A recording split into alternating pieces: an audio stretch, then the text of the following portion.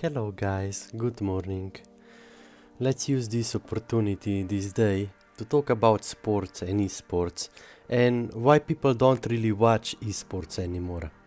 We are talking about billion-dollar industry here.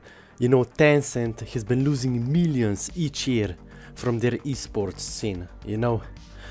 UFC, Ultimate Fighting Championship, one of the biggest organizations in the world, right, is losing viewership on a daily basis. Do you guys know why people love esports in the first place? Because they wanna see best of the best. You see, this is the competitive spirit. This is why people love esports, right? And if you do things right, you get sponsorship and viewership naturally, because people wanna see who's the best, right? You have EU versus North America competitive spirit. But the sad reality is, most people in esports or sports business have no idea how to lead sports anymore. Nobody does, right? Instead of organizing a true competitive tournaments and having real rankings, they literally handpick their players, they handpick their teams, and that's why nobody watches sports anymore, right? Because it's all just a huge business. They don't realize why people watch sports in the first place, and even multi-billion companies have no idea how to lead sports and esports today. They rather rely on bots and promotional accounts all over social media to make them seem popular, but the reality is not that anymore, right? You see, I have been making videos for YouTube for last 7 years, and I was always a fan of esports and sports in general.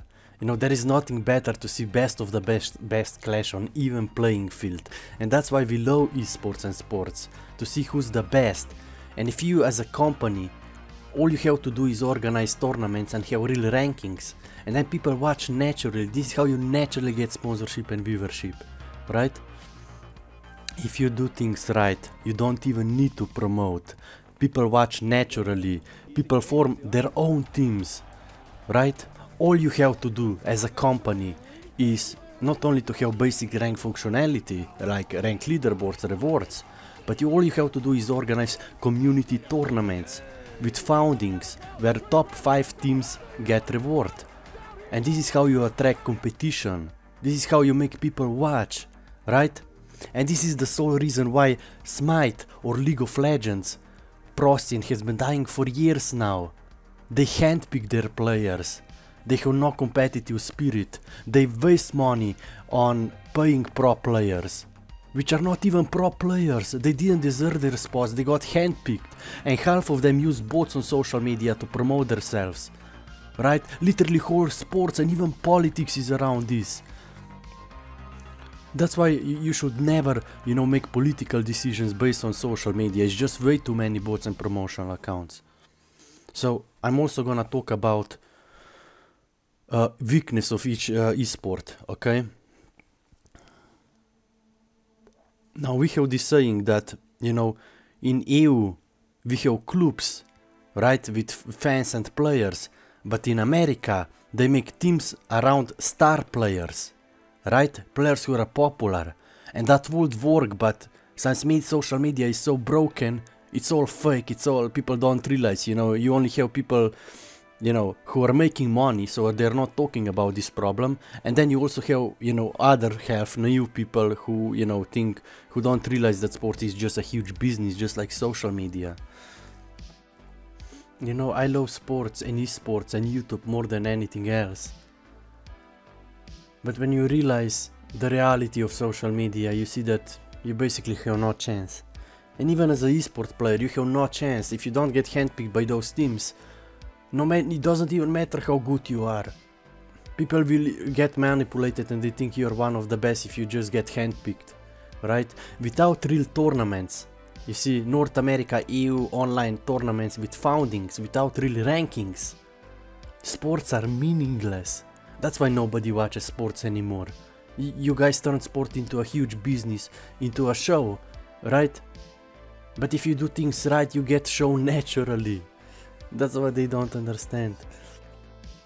For example, we have CSGO, Counter-Strike, right? What are the biggest problem of Counter-Strike esports? They handpick their players. Players can bring their own consoles to tournaments, which means half of them are actually cheaters. You know, I have seen videos of CSGO pro players, half of them play like cheaters, right?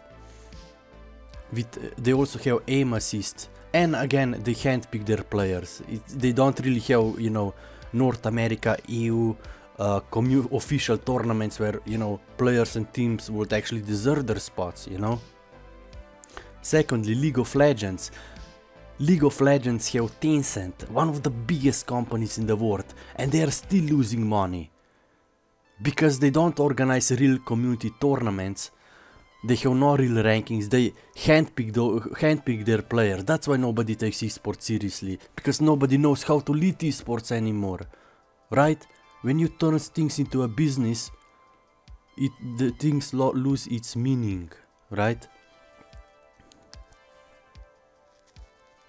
But it really hurts. After 7 years I feel like I basically have no chance on YouTube anymore, because I'm not using bots and promotional accounts to manipulate my viewers and algorithm. So basically I have no chance to get any views, because I'm literally not a scammer, right?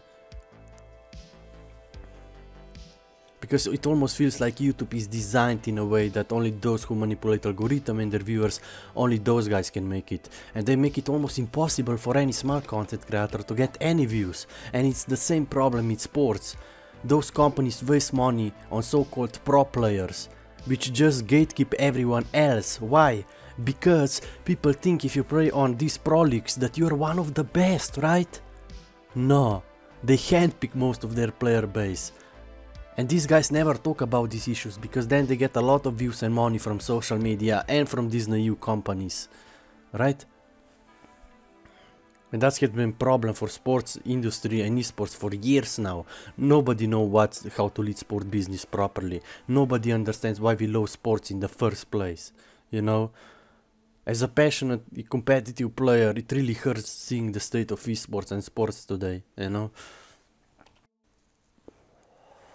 Tencent is losing millions every year from esports, because they don't do things correctly. On top of that, they ignore most of their player base. They only focus on 20-year-old Dota Conquest players and ignore most of their other player base, right? And all the stars, or all stars in sports you see, are basically just a show. They're businessmen. And half of them are actually just scammers who use bots on social media to promote themselves. They manipulate thousands of people on a daily basis. And nobody is talking about this. Social media is totally broken, because it's just a huge business. And that's also a problem with sports. Alright? And guys, UFC, Ultimate Fighting Championship, biggest company in the world. Dana White still didn't realize how to properly lead his organization. And now they are forced to use bots on social media, so there is this fake illusion that they're still popular, right? That's why Abu Dhabi is using bots on social media to get control, to get more power and control via sports, for example, you know? I can show you one video, I just hope I don't get banned for it.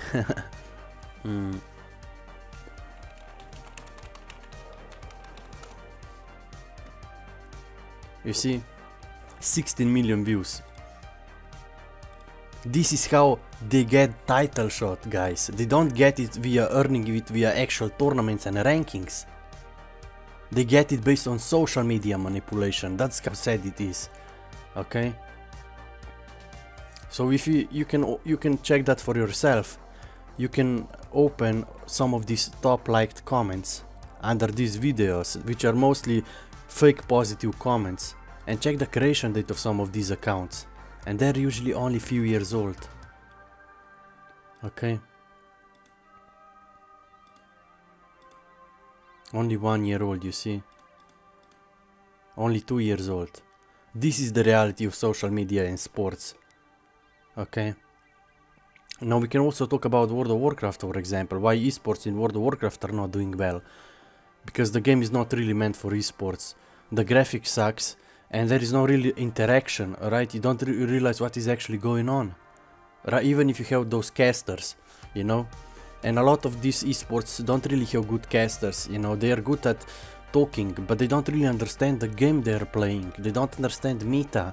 They're not passionate enough, you see?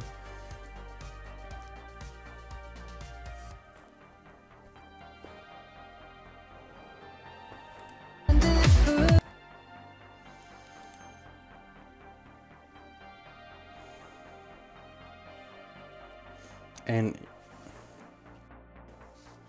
also sports are filled with, you know, cheaters, steroids on top of that. It's like, why would I watch this? It has no meaning. It's all fake, staged up, you know.